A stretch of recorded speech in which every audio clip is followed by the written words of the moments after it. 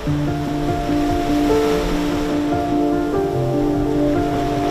Deployable Geospatial Survey Team. We're here to survey the area in the vicinity of Bellows Beach at the moment. That's so that we can support the amphibious operations of the ships in the area.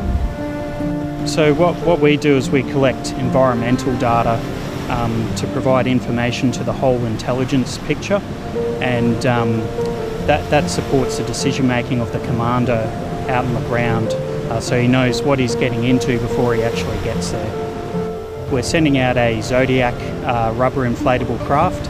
It's fitted with a multi-beam echo sounder, and it's going out to measure the depth of a drop zone area so that we can determine if it's safe for helicopters to come and deploy vessels.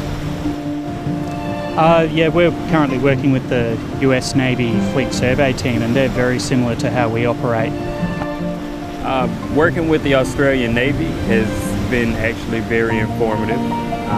We realize that we have a lot of the same capabilities and limitations when it comes to the systems we use.